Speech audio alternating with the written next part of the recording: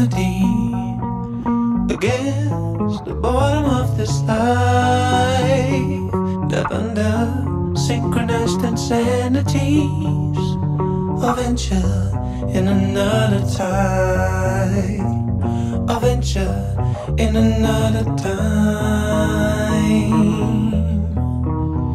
When your mind stops challenging, your soul is still full of ideas.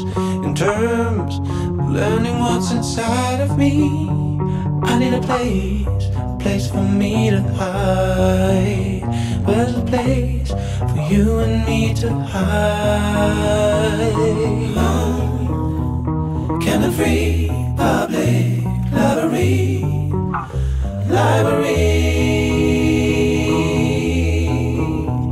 Can a free public library?